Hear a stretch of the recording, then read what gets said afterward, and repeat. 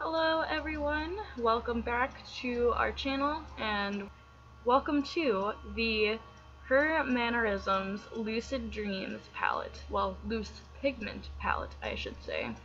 So I took photos of what it looks like inside when you receive it, and then I took them all out of the plastic holders that they come in and color coded them. So I will be doing these swatches based off of color, and if you have not watched the review and or look that I created with these colors, definitely check them out.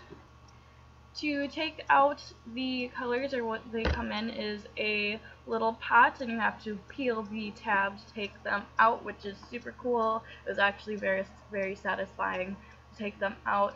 I used the same brush I used in my last one.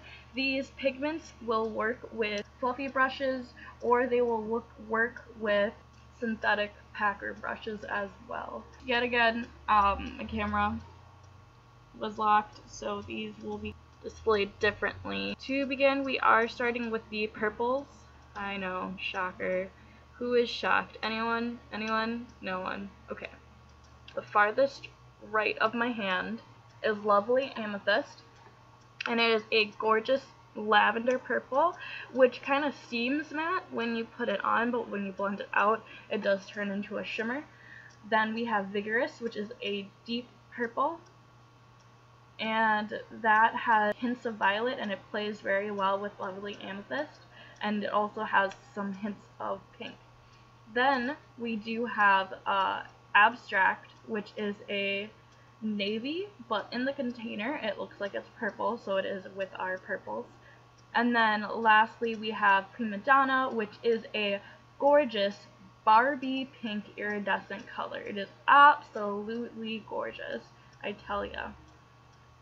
Moving on to the blues, we have Kinetic, which is a gorgeous baby blue shimmer, super pretty. And then we have Sapphire, which is a little chalky, but it did go on pretty nice. It felt pretty, it looks pretty, and it does stay true to its name, which is Sapphire. And then just a reminder, Abstract would be a part of these blues if the container didn't look. So moving on, we have Galactic now, which is a dark emerald green, and it is very smoky. After that, we have Envy, and I did do these swatches so you can kind of see how they smoke out, so they're not perfectly done. They're blended out a little bit.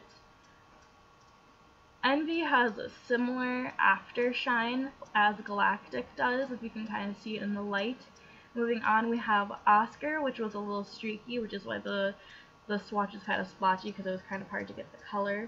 But it does remind me of Oscar, the lovely guy from Sesame Street who lives in a trash can. And then Grunge, which I thought was going to be a purple, actually turned to be a pink and or brown, not quite sure. And it is a silky smooth color, is absolutely gorgeous. I would honestly put it all over my body. It felt amazing. I think it's great for medium skin as well. Illuminate is the top color, which is a gorgeous metallic white. It felt really nice. It's a beautiful highlight color, absolutely gorgeous. Luxe, which is a glittery yellow, and it is silky. It felt amazing. It is super glittery, if you can't tell by the swatch on my hand.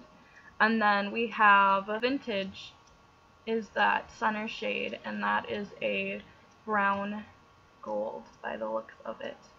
Super pretty.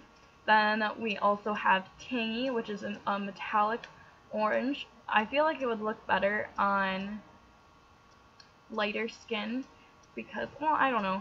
I am kind of like neutral towards oranges. I think it does look kind of nice on my hand though, but we'll see. Maybe I'll give that a go, do a tutorial on that.